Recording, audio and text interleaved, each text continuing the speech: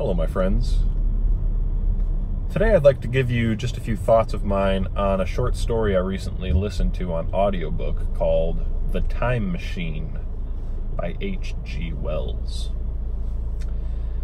And I'll give you first a brief summary of the book, and then some of my thoughts on it, my analysis. And just to foreshadow what the main thrust of that analysis is I think Wells was giving a warning with this book. I think that The Time Machine is a cautionary tale, and not for the average person, but for the elites. So you have to understand, Wells was in sort of the inner circles, and you could see this with his writings like The Open Conspiracy, where H.G. Wells predicts that the political future of the world is a one-world globalist government that is ruled under socialist principles. And we could see that sort of is beginning to make its way to fruition. So I do believe that Wells was writing with an elite audience in mind.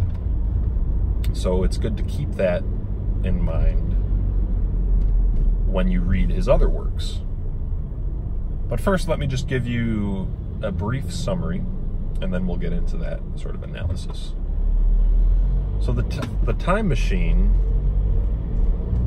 is about a man who, would you guess it, travels in time. And I'll just skip all the pseudoscientific nonsense about time travel, and let us just assume that this is the case. He travels in time 800,000 years into the future. And what this man finds in the future is not at all what he expects. What he's expecting is a super advanced race of humans that can do whatever they want and have mastered everything and are just at the absolute peak of anything that he could possibly imagine of science and technology and just social development and everything. He thinks that what he's going to find in the future is just a steady increase, a steady progression into perfection. But instead what he finds is a race of diminutive beings that are very childlike and stupid and weak. He finds a bunch of people who do look like humans, and the main character surmises that these are the descendants of humans. But they're no more than 4 feet tall. They're very weak and soft. They don't have any facial hair. They all look kind of like children. Their language is very basic. They only have, very limited vocabulary. And, I mean, just to give you an idea of how stupid they are, when he arrives in his time machine, they believe that he came from the sun in a thunderstorm. So, these are the people he encounters, and it completely throws him off. And to throw him off even further, he finds that they're living in what looks like the ruins of what was once a hyper-advanced sort of communistic civilization, with these massive palaces, these communal buildings that are enormous and carved in stone, and obviously took a lot of technological know-how and productive energy, and just it's extremely advanced architecture, extremely just enormous, big buildings, bigger than you could ever imagine. But most of these buildings, he finds, are abandoned. They're just ruins at this point. And the diminutive beings, which by the way are called Eloi, the Eloi are living in only a few of these giant buildings, and even the ones that they're living in are falling to pieces. But the ones that they're not living in are total ruins. Just everything is decaying. And yet, the Eloi have these purple robes that they wear of fine woven fabric and these intricate metal sandals that they're wearing, and yet nowhere can be found any sort of workshop. And what he finds is that the Eloi don't do anything with their time other than frolic in the sun and dance and play with flowers and have sex and bathe in the river and everything else. He's puzzled by this because these Eloi are clearly stupid, they're clearly weak, they don't do anything other than recreational activities, and yet they're surrounded by what looks like the ruins of a vast civilization. Communist civilization, by the way. The author even concludes, because there's no single houses. It's all just these huge buildings that they all live in.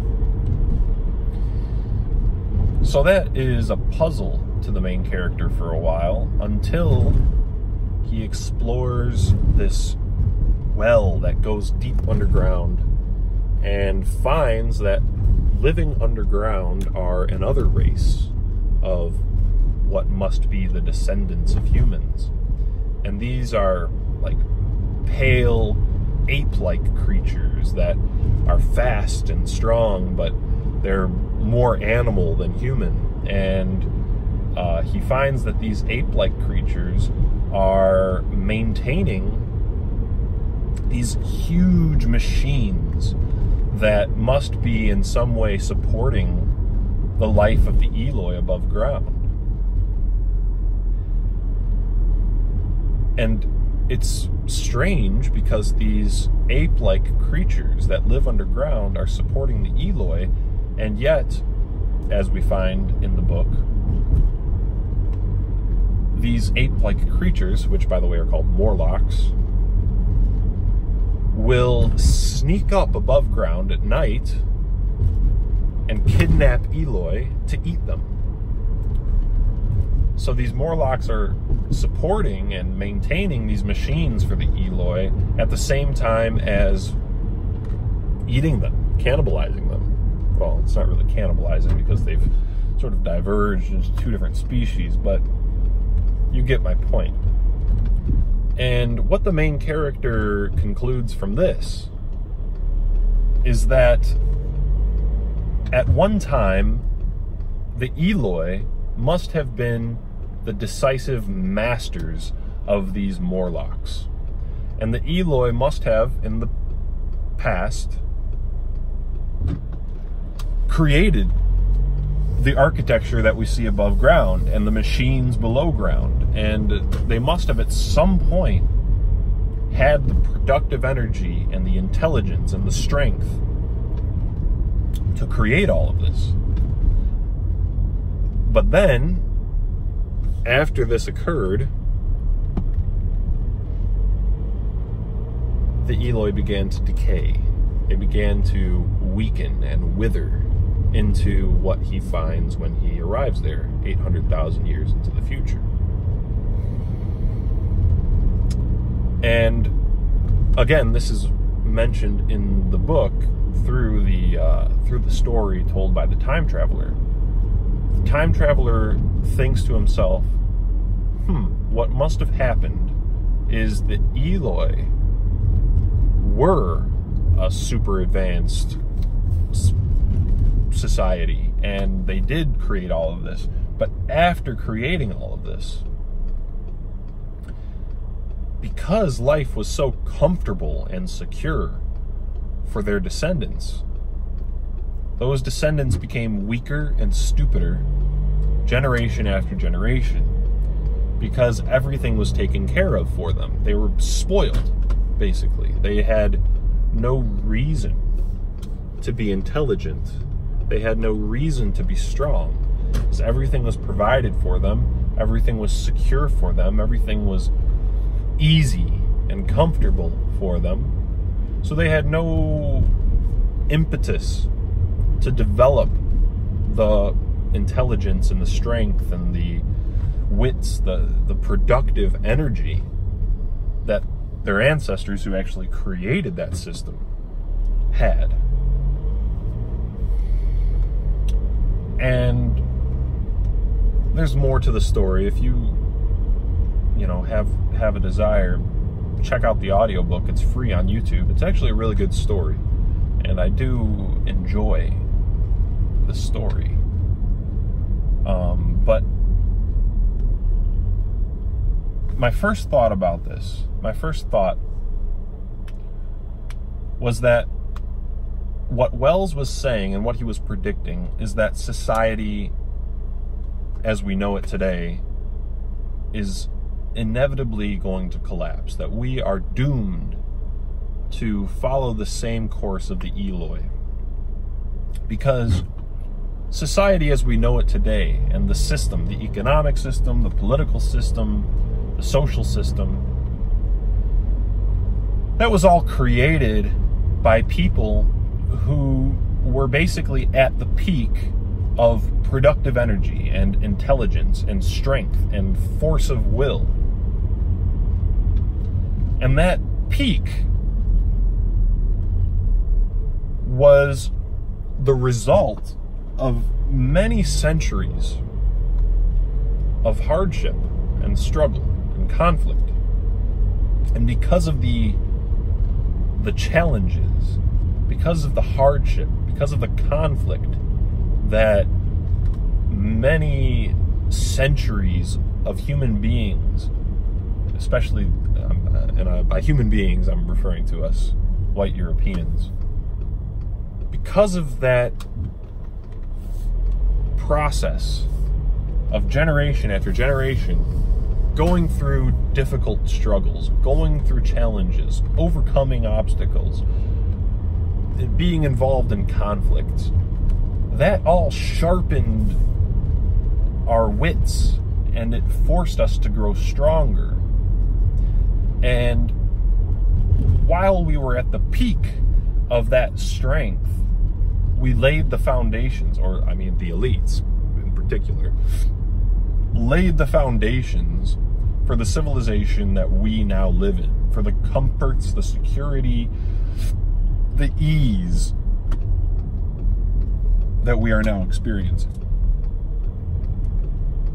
And once those foundations were laid, and the system, this highly complex system that required this immense amount of productive energy, intelligence, and strength to create, once that was all in place, then every generation that followed would have an easy, comfortable, secure life. And so every generation that followed will necessarily get dumber and weaker, because all of the forces that were working on people in the past to make them strong, to make them intelligent, and to give them the productive energy required to create such a society, all of those forces were removed. Life became easy. Life became secure. And because of that,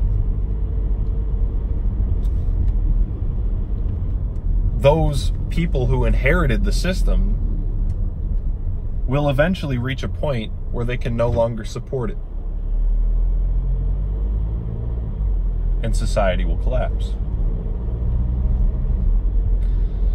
So that was my first thought on this matter.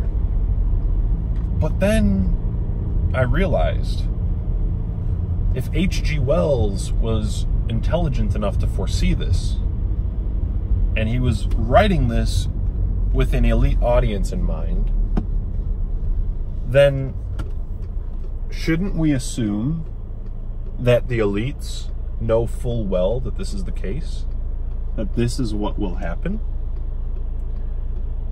If society is made perfectly secure and perfectly comfortable and easy for everyone? Isn't this what we should expect? Or what they would expect? So if we assume that the elites were expecting this and anticipated this, then we should also assume that they took countermeasures against it.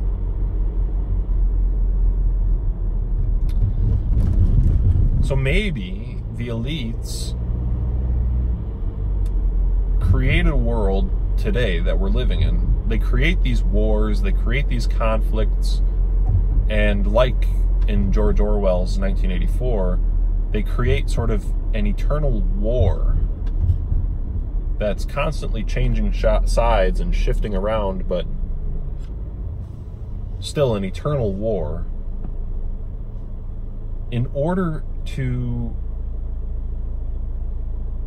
give themselves the opportunity to experience hardship and to have challenges. Even if it is all manufactured and staged, they're still staging it for a purpose. It's still a very dangerous game, so to speak. And that this is their way of maintaining the conditions under which intelligence and strength and productive energy are required. So maybe that would explain why there's just war all over the world and the elites are constantly warmongering. But after all that, I had one other thought.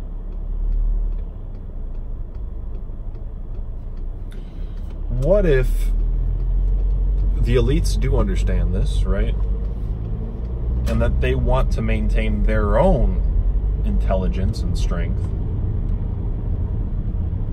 but at the same time, they want us white people to become the Eloi, as if we have sort of served our purpose and now we're living in this hyper-secure, hyper-comfortable situation. And the migrants, the non-white migrants that are coming into our society, that are being brought in, sort of represent the Morlocks.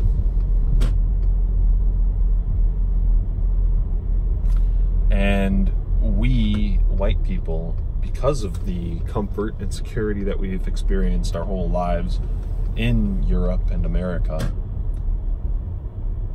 are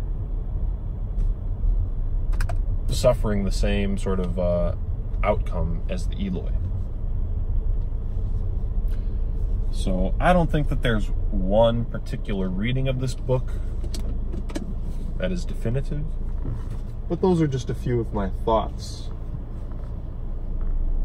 on the story. But it does seem that H.G. Wells really did believe that society was going to collapse. The last book he ever wrote is called Mind at the End of Its Tether. And in that book, he basically predicts that humanity is going to go extinct and that something is going to have to replace us because we have reached the end of our tether, so to speak.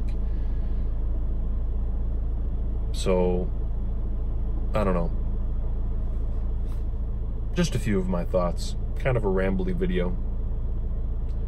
I do recommend you listen to The Time Machine and read Mind at the End of Its Tether too. It's kind of hard.